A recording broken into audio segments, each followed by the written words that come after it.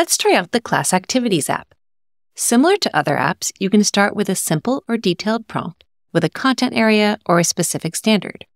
Or you can select the document or link as a starting point.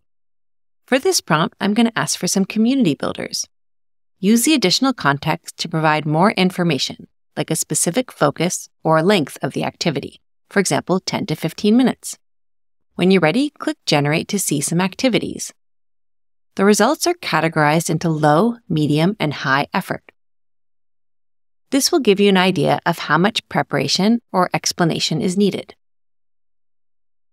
When you click on each one, you can see more details for that activity. You can continue to navigate between the activities at the top, or return to the whole list here. And remember, you can always duplicate or share this link with others by clicking the buttons at the top.